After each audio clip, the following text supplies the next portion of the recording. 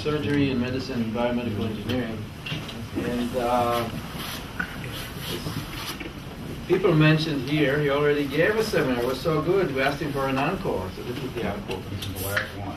And I think those of you who have been here have really understood how much breadth and depth John has in cardiac electrophysiology and its application as a pioneer in mapping intracardiac and during surgery, intraoperative mapping, the WPW story, and many other stories. So, John, now introduce you. Okay. You got that over the formal. Yeah, this, in case you don't recognize it, is the heart, not a foot.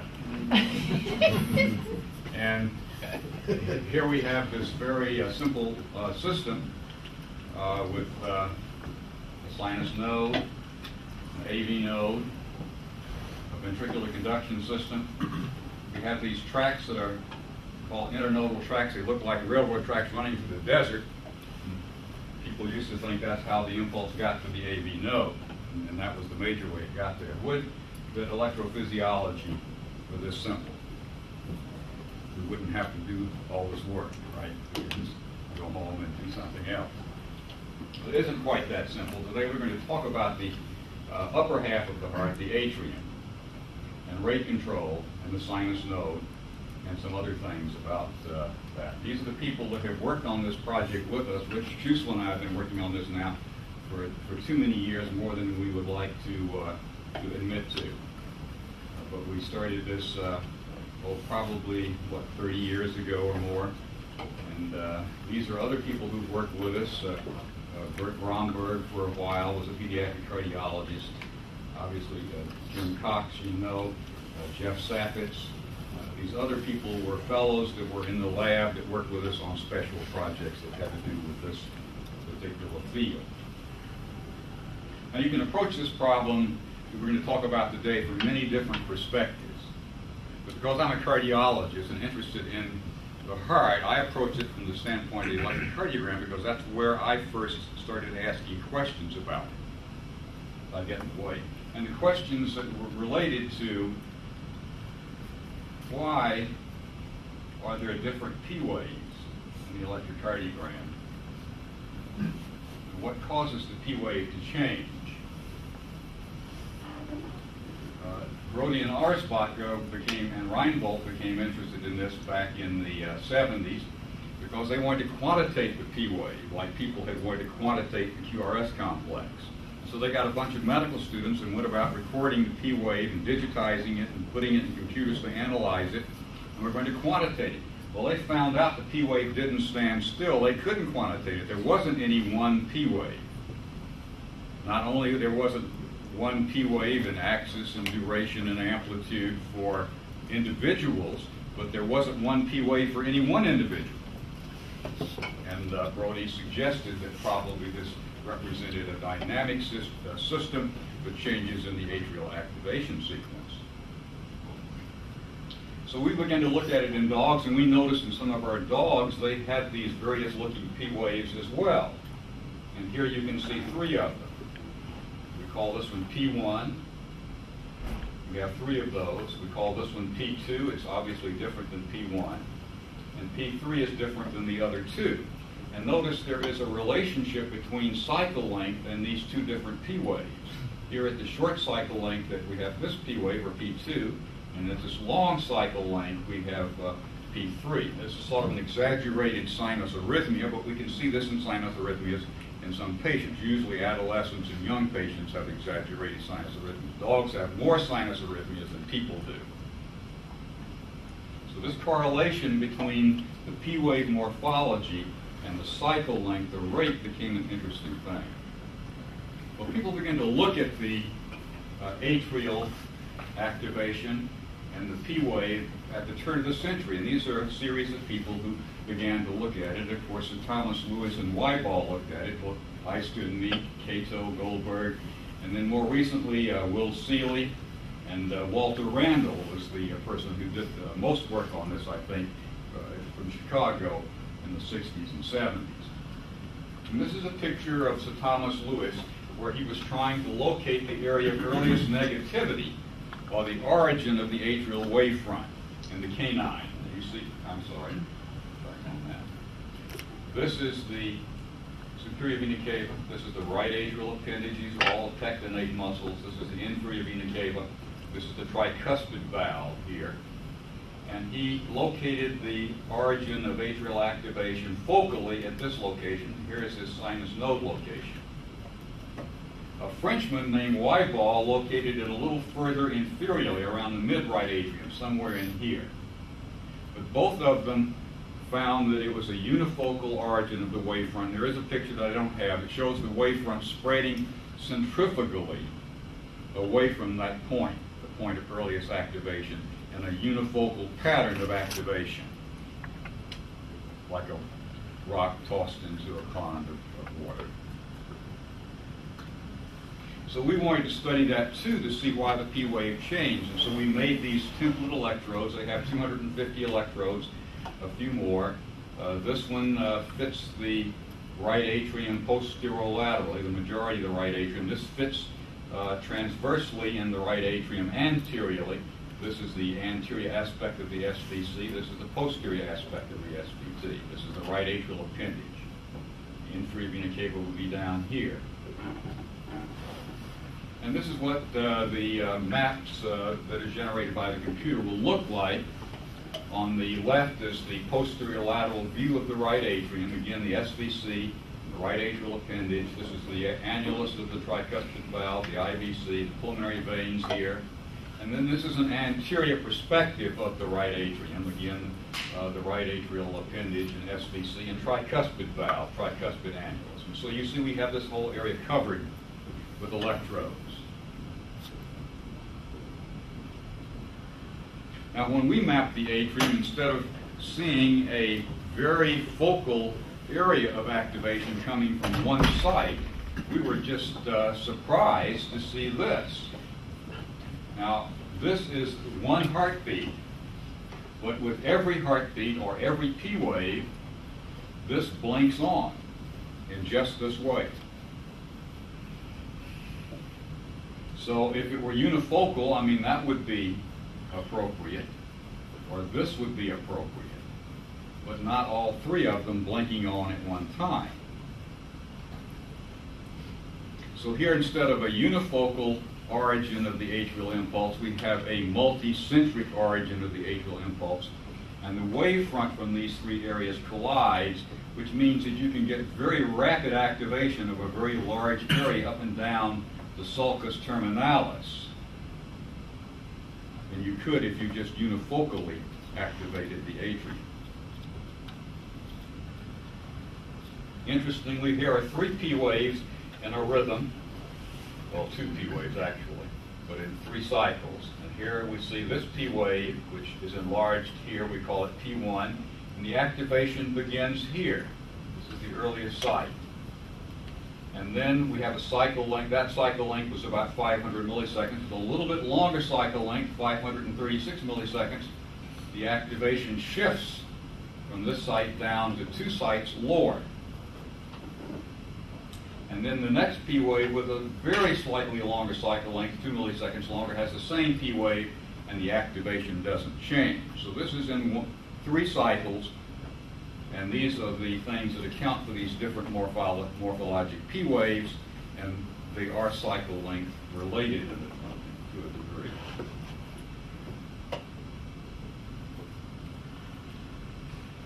So we were interested to see what would happen if we manipulated rate with sympathetic, parasympathetic agonist or antagonist. And this is an experiment in which we infused epinephrine into the dog systemically. And these are a series of maps made at different rates. This is the log dose response curve of heart rate. In this case, it's cycle length. And the shortest cycle lengths are faster rates, of course. You see, it has this sort of sigmoid shape. Here is where we begin here at this point at a cycle length of about 650. Here's the anterior atrium again. We've shown that picture before. Here's the posterior atrium. And the activation begins here just above the IVC. and then we give a little bit, 10 to the minus 8, and we don't change the site of activation. The rate changes from 88 to 92, but now at 10 to the minus 7th, suddenly the activation shifts to two sites, one here near the sinus node, and one here anterior and superior to the sinus node. And here we have multicentric origin at a rate of 158, with this becoming these three sites activating simultaneously, but then at the highest rate and the greatest concentration of epinephrine, this anterior site, anterior and superior, anterior to the sinus node and above it, becomes the dominant pacemaker. Any questions about that so far? Yes. Would you see different P waves in all of those 5 conditions? Yes. The problem is the electrocardiogram as we record it is set up to record the QRS complex and not much else. Okay? And so there are very subtle changes that we don't see in the P wave. In fact, there are very subtle changes in the QRS that we don't see. So to see those changes, if you really want to see them, you have to record the electrocardiogram at about 100 to 200 millimeters per millisecond and blow up the gain. Here's another experiment using isoproterenol, much the same thing, it's a different animal, but again we start at a low heart rate. C represents control before the infusion, and as we increase the concentration, we move the site of origin from here to there to here to here, and finally again to this anterior superior site at the fastest rates. Yes. You ever see bifurcation where it goes into a stable state of alternating between two sites? Yes. Okay, we'll show that in a little bit. So we wanted to know what the relationship of these various areas were to the sinus node. So we studied a couple of dogs in which we did serial sections, 7-micron serial sections across the atrium, above, through, and below the sinus node. Here we see a section where this is the SVC, this is the crista terminalis, which we have hatched in here. The crista, these are large, thick muscle bands. There is no sinus node tissue here, but notice the ganglion. This is a very important ganglion.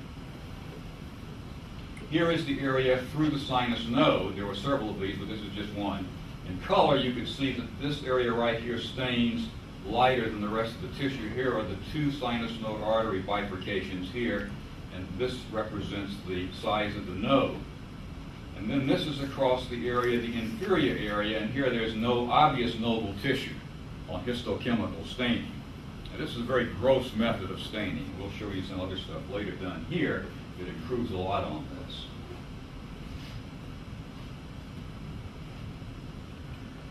So if the sinus node is this big in that dog, which is less than 2 centimeters, this is the area of impulse origin, 4.5 centimeters. Also, we frequently find sites here. Now bear in mind that on these canine experiments, we're only looking at the right atrium. There's a lot going on in the left atrium that we're not even seeing here. We'll show you some of that later.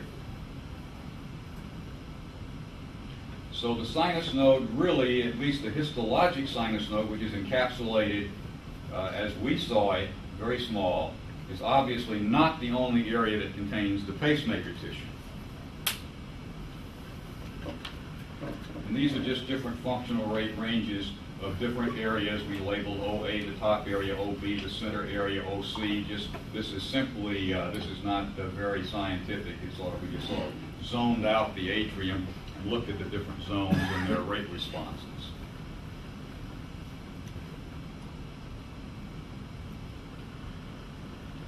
So let's talk about human atrial activation a little bit. So we made some plaques to look at the human atrium. Now we're going to look at both atria, not just the right atrium in the human.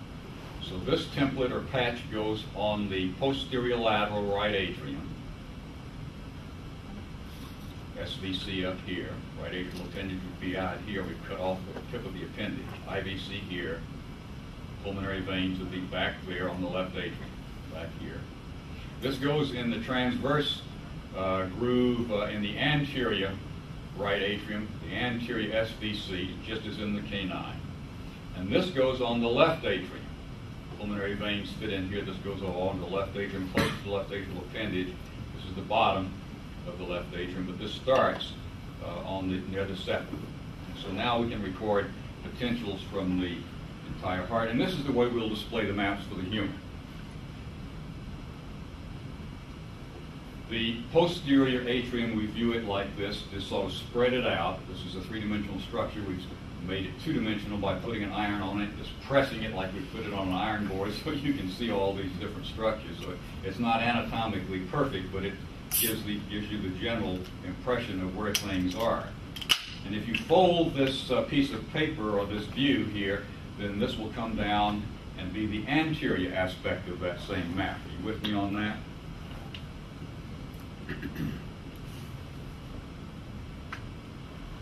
So now this is two P waves doing a sequence of so-called sinus rhythm. You see A and B are quite different. This is the activation during the P wave illustrated in A. The dominant site is anteriorly. There's another site posteriorly, but it's a little bit later. Then with B, that site that was, now the earliest site is where the later site was in A. This is the dominant site now. And of course this changes the atrial activation. As you can see, when you have a site like this, the left atrium gets activated very rapidly anteriorly over Bachman's bundle, and you get an activation wavefront coming around anteriorly and activating the lateral right atrium here by 90 milliseconds. But if you start it with a lower pacemaker, it takes longer for this activation wavefront to get across the anterior superior atrium, and this one gets there in about the same time almost, but the left atrial activation is now prolonged by about 20 milliseconds. So just changes in the pacemaker dynamically change the atrial activation sequence, will change the P wave not only in morphology but in amplitude and duration. So anytime you're looking at an electrocardiogram and you see these changes in P wave, this is what's going on. And this is another study in patients showing several different P wave morphologies. Here we have a obvious unifocal origin. This is what everyone expects the sinus node to be doing, and all patients should look like this. And as far as we knew up until now, this is what we should have thought we would see anytime there was sinus node activation unifocally. Another example, however, this time it's anteriorly and posteriorly. In this situation, we have a very low site of impulse origin, probably at a very slow rate. And here in a patient, we have a multicentric origin and a very widespread distribution of the wavefront with impulses over a wide area.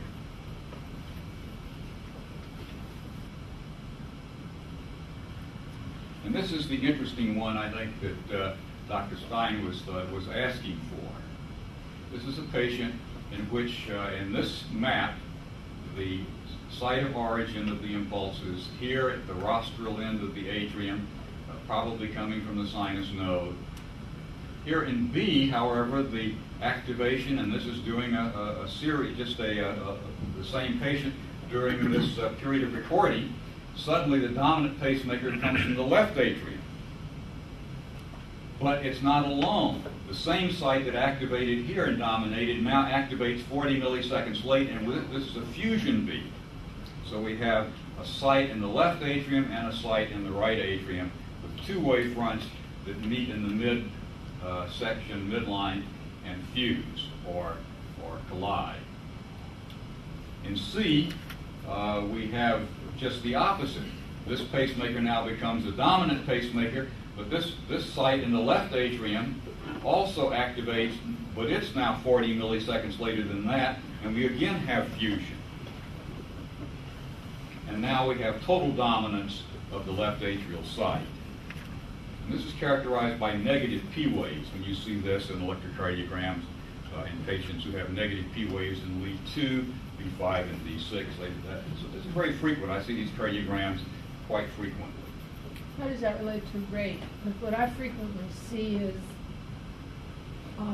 sort of sinus bigeminy. I mean, it looks like sinus, but it's... Right. You the can rate have is it as an alternating. ectopic impulse, you know. You can have it as an ectopic tachycardia, but you can also have it as an ectopic rhythm, competing with the sinus node, as it does here. Right, and the PWAVs look identical in a normal QRS, in a normal ECG, but wouldn't on yours. In a normal ECG, you would see a very definite looking different P wave.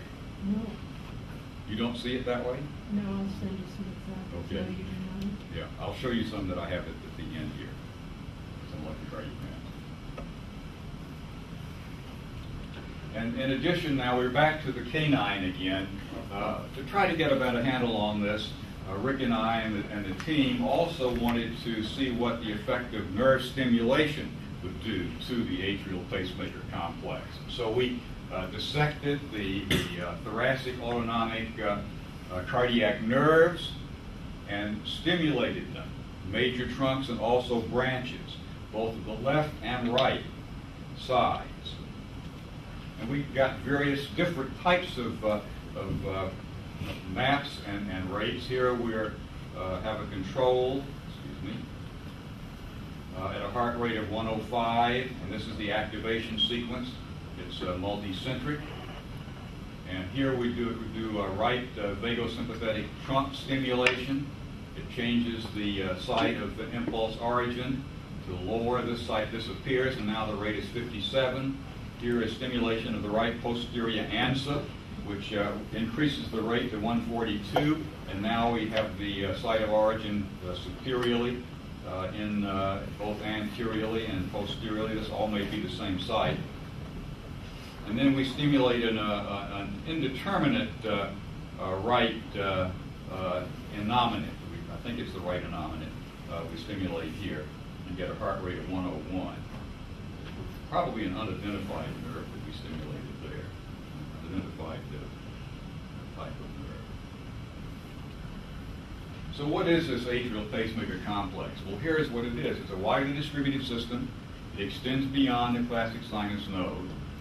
It consists of a system of multiple pacemakers which are functionally differentiated to provide a wide range of rate response. The data further suggests that there is the functional differentiation is related to differences in beta adrenergic receptor distribution. We have done some studies with Jeff Safich and Scott Bowe to show that there is a hierarchy of beta adrenergic differences at those sites that we talked about. Now, the opposite side of this functional differentiation is an integrated control system. If you just flip that system around, then it controls, it keeps these other pacemakers which are not near the sinus node from all going haywire. So we have an integrated control system which is probably related to the same receptor distribution and density. The system is multi-level redundant, such that the classical sinus node can be excised and heart rate will still be driven by the atrium. Ablation or extension of the atrial pacemaker areas results in loss of the smooth incremental decremental function and results in irregular, long and short cycle responses. It's almost as if you've taken a very smoothly functioning synchromesh transmission, automatic transmission, and you've taken out gears 2 and 3. Now, the way the heart has to operate to control rate is by a series of long and short cycle sequences, and we see this all the time in patients with sick sinus syndrome.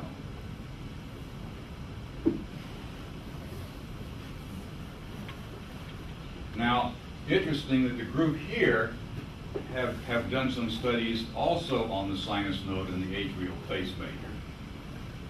And what they did was to use special stains of the sinus node, neurofilament stains, to stain the area of the sinus node. And those of you who were involved in this can speak to this more later if you like. But here is the distribution of the sinus node in the rabbit heart, stained by this neurofilament, mid-neurofilament stain. And you can see it's quite extensive.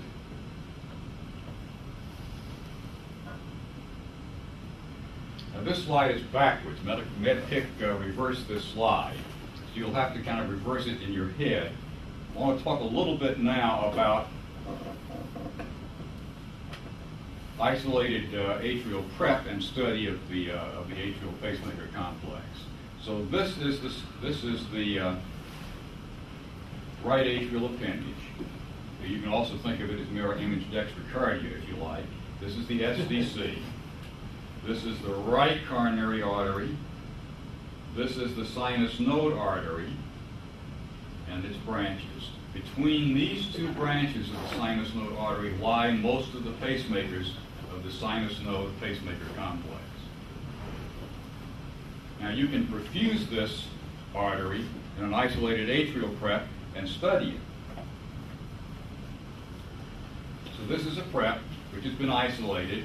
You can see it's been cut here, and this is the ventricle, the tricuspid valve. This is the posterior atrium. This is the area of the crista terminalis and pectinate muscles. And I think this one is upside down, Rick. And this is the right atrial appendage. This should have been flipped up. I did my eyes, since I had my eye surgery, I didn't see that too well when I was. I think you made it a slide. Yeah. But that's okay. We'll take Just that. hang in there, guy. And so this is the same preparation, sort of diagram with the different parts of its anatomy. We actually place the electrode patch on the epicardial surface. Here's the right atrial appendage orifice. So the IVC is here, the tricuspid valve annulus is there, the SVC is here. And these are all of the electrode locations that we use to record. In fact, these are this is an activation map. The earliest activation in this particular preparation is right here.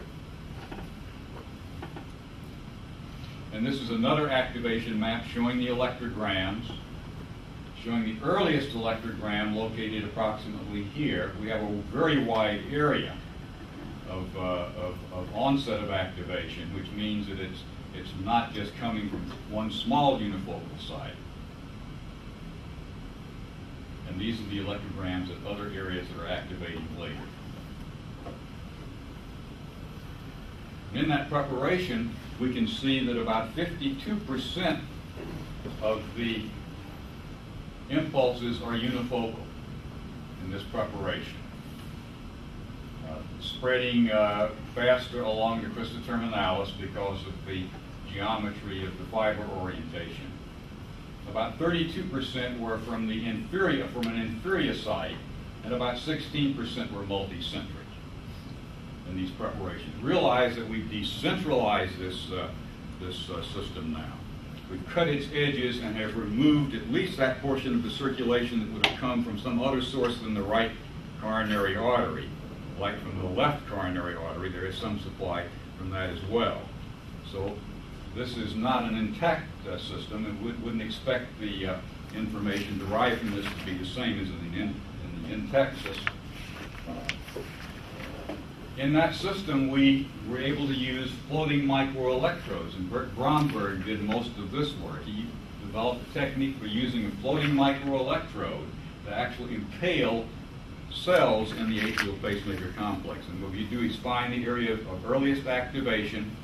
We had to support this atrium and use pressure to keep it from contracting in order to be able to do this. But you can find very nice pacemaker potentials from these early sites. And notice we have a sinoatrial conduction time. This is the first area of the rest of the atrium to actually activate of 100 milliseconds here from the onset of this sort of midpoint in the action potential curve. It's a very long sinoatrial conduction time. And here, showing again potentials recorded from several different areas of the atrium, A, B, and C, in between the two rami of the sinus node artery. This is recorded from the earliest area at A, and B recorded very close to the sinus node artery here. B still has a diastolic potential slope but not nearly as obvious a pacemaker as this one, and at a slower rate. And then here we have atrial myocardial activation, a very characteristic waveform.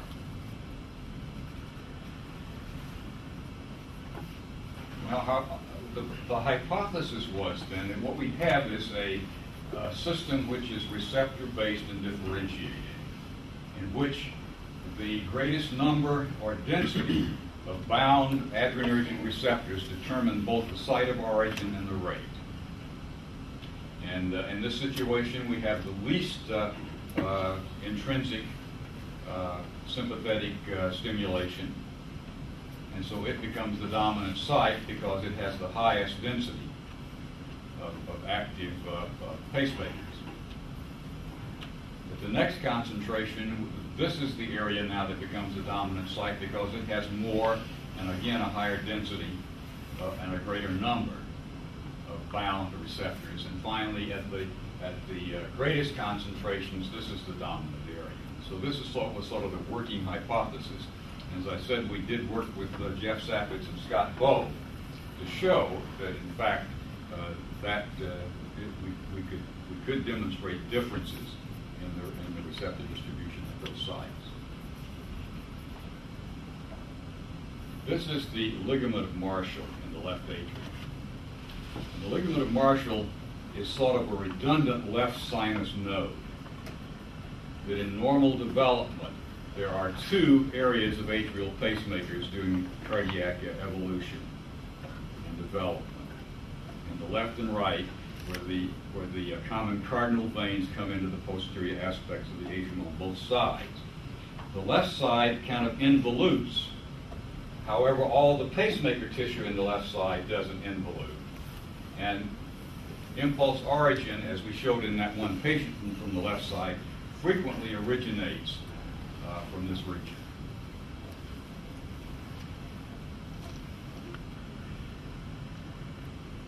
Now, a group at University of Oklahoma began to study the ganglionic plexi. They were interested in the mechanisms of atrial arrhythmias, and they still feel that the neurogenic control of the atrium has a lot to do with atrial fibrillation. And so they diagrammed the ganglionic plexuses using an acetyl cholinesterase type of stain to demonstrate that. And they found the predominant plexi on the right side here, near the AV node and coronary sinus here, and on the left, in the left atrium, lateral left atrium. So lateral left atrium, lateral right atrium. The sinus node is here. And so they found these three ganglionic plexi.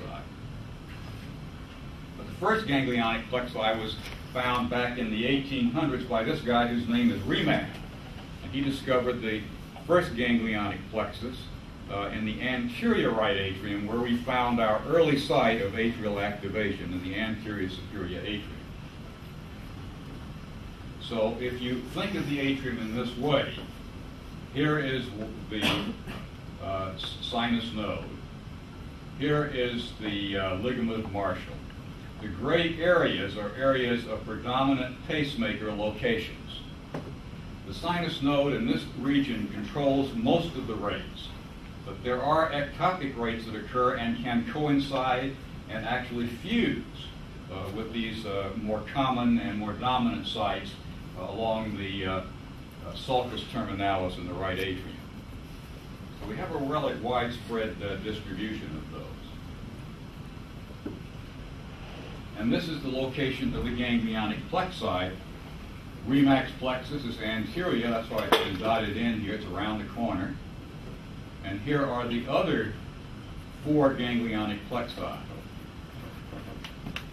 diagrammed here.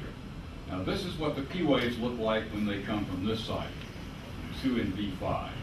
This is what the P wave looks like, and it's a very common P wave in 2 and lead 1, frequently other leads with a negative, and a positive notch component taking up the PR segment when it comes from the lateral right atrium. The P wave looks like this when it comes from near the coronary sinus inferiorly, like this when it comes from the middle of the AV node, and like this when it comes from the bottom of the AV node, somewhere close to the His bundle. Now, what connects and how do those ganglionic plexi speak to one another? Well, other people have used histochemical stains, acetylcholinesterase, to look at more the nerve supply to the atrium in a lot more detail. And you can see both atrial ganglia and nerves. These are all stained nerves in different regions of the atrium that are connecting these different, because of ganglionic plexus here, where cerebral ganglia are collected, and the nerves are integrating these areas. And so there is a brain of the heart. And so this control system probably is not only receptor-based, but it's also autonomically controlled as well. And just another view of these nerves as they're coursing through between these different ganglionic plexi. So what is the function of the pacemaker complex? Well, obviously efficiency. You get a lot more rate elaborated than you could by one simple little pacemaker located in the middle of the sinus node, which couldn't do it all. And it takes a system which is widely distributed to be able to do all the things that we need to do and do it smoothly and not jerkily for the different demands. Obviously, redundancy. You need other systems in there. You need a lot of redundancy in case you have atrial infarction or you have nerve disruption or demyelinization in the tissue in the atrium, the nerve tissue in the atrium. Adaptation and individual variation depend a lot on the function of the pacemaker complex. And just to end, some different electrocardiograms. This is a perfectly normal electrocardiogram. And the P waves here are positive in all three leads. Most positive here in 2 and 3. Positive over the left chest. And this is an impulse which is originating somewhere close to the top of the sinus node or the top of the atrial pacemaker complex. Here is a lateral right atrial P wave. You see this very frequently. Negative, positive. In lead 2, we can see it in lead AVL or lead 1. Negative, positive. This is always coming from the lateral right atrium.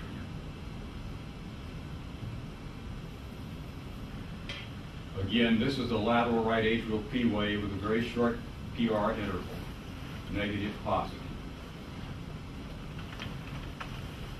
This is a left atrial pacemaker. Negative in the left chest leads and negative inferiorly. So it's coming from the inferior left atrium. This is a tachycardia from a left atrial pacemaker, an ectopic left atrial tachycardia. My point of showing this is that when the pacemaker complex gets out of sync, either because these areas become protected from the control system breaks down locally and focally, these other pacemakers then may dominate and they become part of an ectopic system of tachycardia which need to be ablated. This is a pacemaker probably near the coronary sinus, at the mouth or os of the coronary sinus. This would be a pacemaker in the middle of the AV node. You don't see the P wave for the most part because it's buried in there. Here you can see maybe a P wave out here somewhere. Another nodal pacemaker with a longer RP interval. Takes longer for the activation to get to the atrium, and it's propagating retrogradally from top to bottom as the P wave is negative. And that's it. So I'm going to stop there. And any questions? Entertain any questions you might have. I think the point is that it was great when we thought of the sinus node as this little small area in the right atrium. Did all the work for us, elaborated all the rate for us, but it simply couldn't do it. And it's like anything else. Life is a lot more complicated than we thought when we first began to think. This is really a dumb question. So now that we get to this, what exactly is the sinus node per se that is clearly distinct for? Right. Yeah. Good question. Yeah. Obviously, it's for pacemakers, but it may also be a receptor. It may be a volume or pressure receptor. The arteries run right through it. It may respond by increasing rate to changes in pressure in the sinus node arteries that run through it. So there are studies to suggest that there are pressure receptors in association with the sinus node. John, when you see EKGs, like particularly those left atrial ones, do you record that on the patient's ECG, or is there a code for that? Or I was wondering. There's no code for it. Because it would be interesting to know how many, what percentage of the population actually has this, and if you had, a big system like here where you got 100,000 ECGs, and that sort of stuff to be coded. Yeah, that was one thing I would had intended to do, is to rewrite that whole ECG thing, but that's a big job, and I just haven't. But they're not paying me that much, so. Those are clearly, there's no ambiguity in those P ones. They're negative. It's not a subtle change. How do you know with the one where you don't see P waves at all that it's not a junctional rhythm, or do you just see a little P wave somewhere in that? Oh, it is a junctional rhythm. You can't see it, right? It's a junctional rhythm. Where in the junction, I don't know.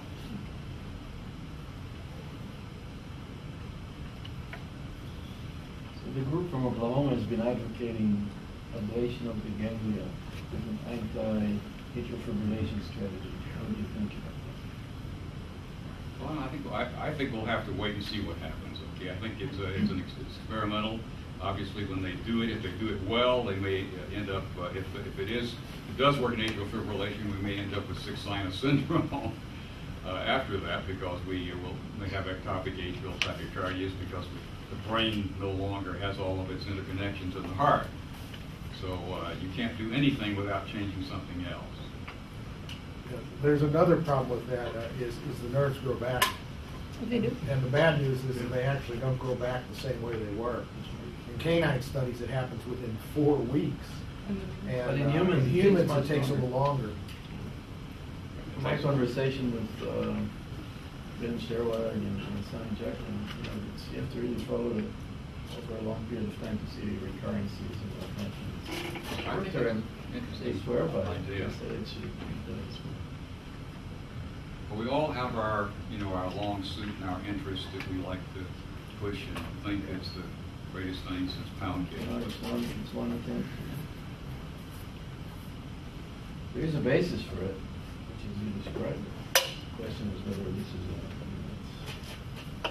There's been some groups outside the United States that have actually tried to do atrial fibrillation ablation by solely ablating ganglia, and they've been wildly unsuccessful.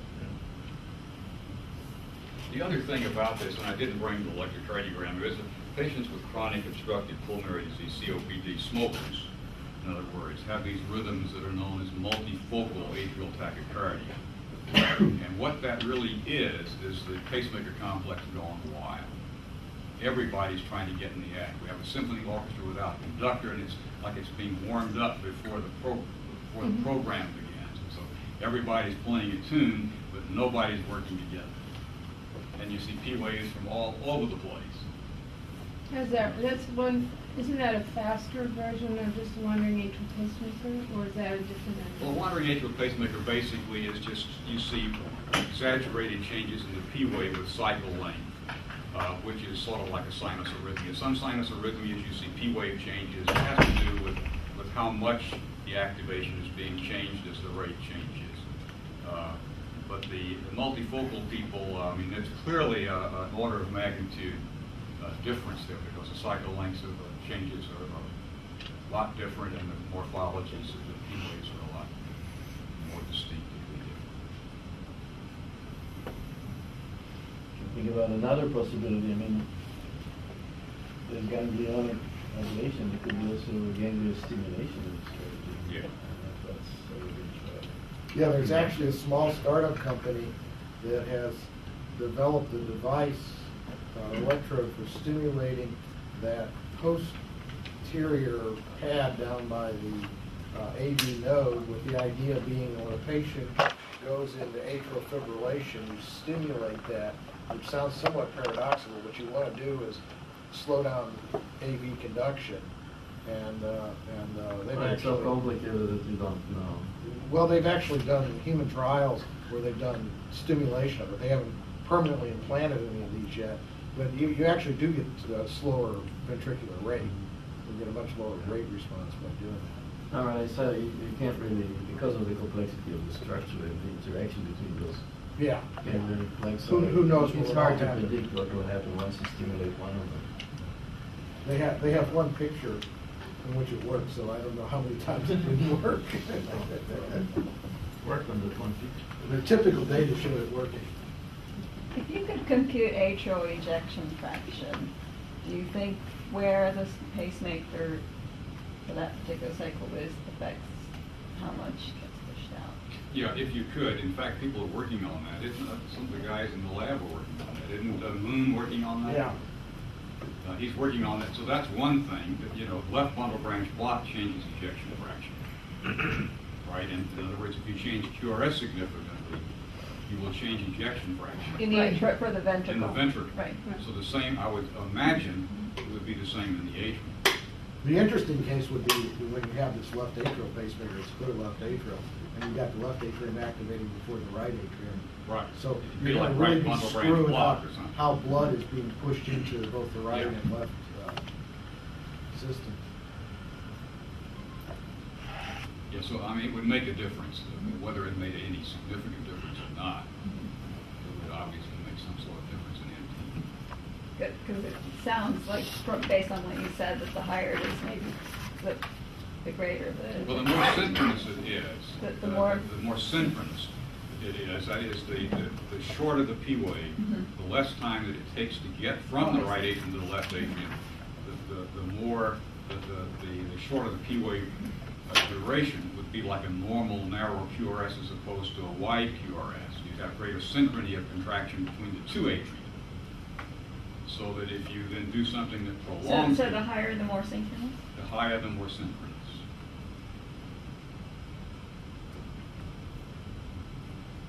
And why is that? Is that just from this anatomy? From the figure that I showed you, it shows you, let me just go back and show you that figure, see which one is that. Well, I'm not I going mean, the numbers were shorter, but, Yeah. I mean, but why would that be? Oh, because it's closer to Bachman's bundle, which is a very rapidly conducting, the two rapidly conducting areas in the atrium are the crista terminalis on the posterior lateral right atrium, and then anteriorly, the crista goes around, becomes the anterior interatrial band as it comes up and wraps around the SVC, and then at the septum it becomes Bachman's bundle, which is another thick band of atrial muscle at the superior aspect of the atrium, which goes to the left atrium. And so you've got a very rapid conducting pathway because of the isotropy and thickness of the tissue there. The velocity of propagation is faster in those thicker isotropic regions.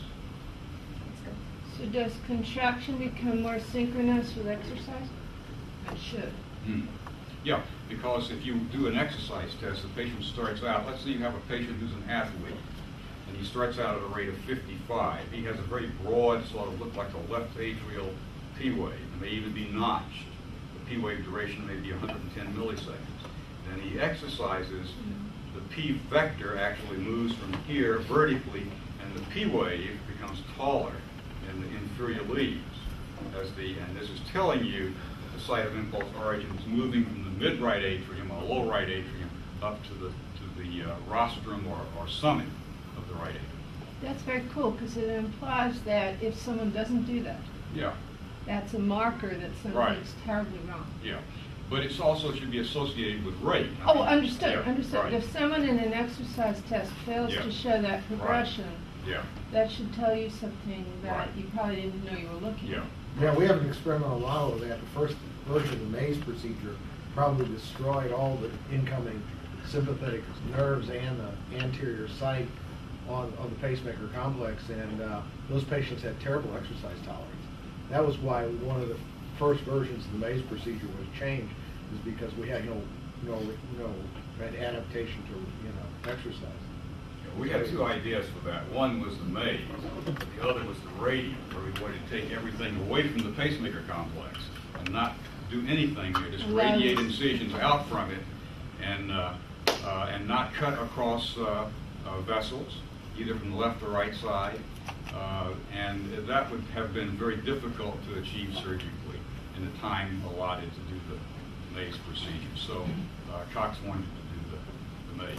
So we later developed the radial with this guy in Japan, Takashi Nida, and he's doing a version of that over there quite successfully now. So I had several ideas. The maze was one, the radial was another.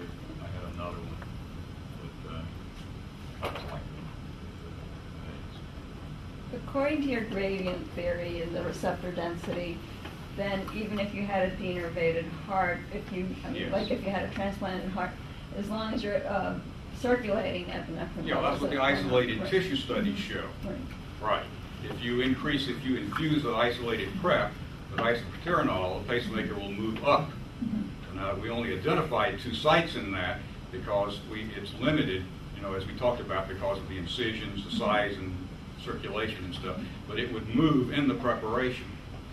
Right. So, but is there a role for just more nerves going somewhere, or I mean, if you didn't have a transplanted heart and if everything was intact? Yeah, I think is the there rules, more to it than- the agonist, the circulating agonist would take care of increasing the heart rate.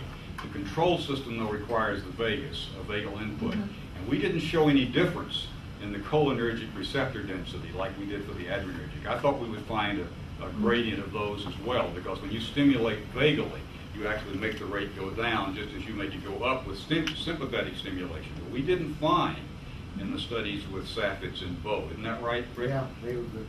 You still see a shift in the pacemaker. Yes, right. And you still see respiration and modulated Right. shifts, right? Right. Yeah. So we felt like that there was more going on there that we didn't understand. But what would happen is it's this heart brain that you would have a problem with, because now all these areas that interconnect and coordinate these ganglionic plexi would no longer work. And so it's like the brain's projections and interconnections to all the different parts of the brain. I think the heart has a brain. And the ganglionic plexi are these sort of major areas that you sort of look at them as relay stations, but they may actually have other functions as well. But they need to be coordinated. And in an isolated prep, maybe you can't do that as well. I don't know. But so you're saying you probably can't rule out a role for differential input as well, nerve-wise? No, you can't rule it out. I mean, you've shown that Yeah, I mean, you the can rule it concentration in. will. You can rule it in. I mean, Right, if you right. you can show that you can stimulate these different nerves and change the rate in the pacemaker cycle. As we didn't spend much time on that. We could spend another whole day on just study on the nerves. I'll let Rick do that. And what happens when you stimulate these different cardiac nerves. This is probably too big a question, but what's known about how this system interacts with the different neuropeptides? Nothing. I think there was some Well- data. First of all, there was some independent data also from Medley. I remember experiments from Medley showing similar things. I mean, he was interested in vagus. Mhm. Right. He stimulated the vagus in the nerve. We connected with a lot of electrodes, and there was a 4-centimeter shift, and it was rate dependent, so very consistent with this. And then there were some effects, I can't remember the details, there were some effects of neuropeptide on this whole thing, and I can't remember the details of this thing. But there was something. Matt Levy was the exponent of accentuated antagonism, the idea that at different basal levels of sympathetic activity you have different effects.